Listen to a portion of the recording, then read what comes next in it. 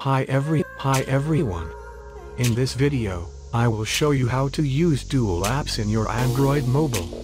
And here I show the steps by using Xiaomi Redmi Note 11 Pro. So this method works for all Xiaomi devices, and make sure that you have a latest version of miui update.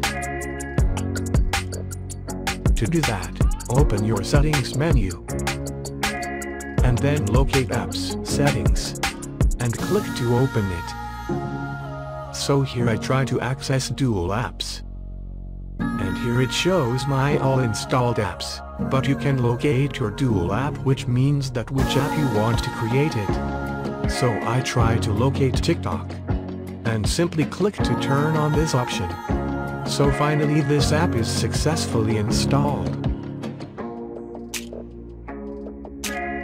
And this is that newly created dual app.